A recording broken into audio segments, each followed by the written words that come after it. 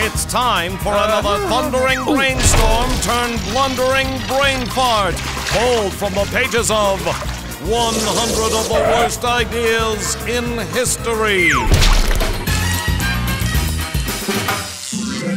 Our next story is titled, The Game That Really Sticks Out in Your Mind.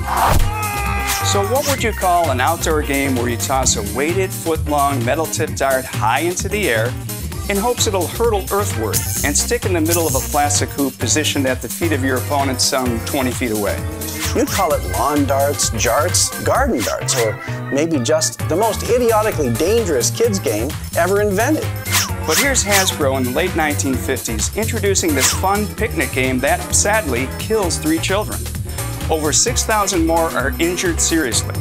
Lawn darts are even used as weapons in a 1980 Ohio gang murder.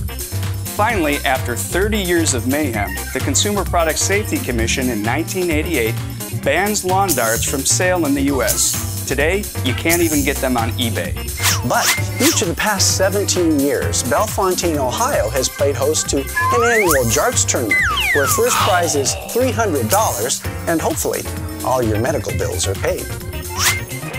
For 99 other examples of historical, hysterical, stinkin' thinking from the past, pick up 100 of the worst ideas in history. Beat the crowd and get your copy today. Available at Amazon, Barnes & Noble, Goodreads, 100worstideas.com, and better retailers everywhere. Get the new audiobook now at audible.com.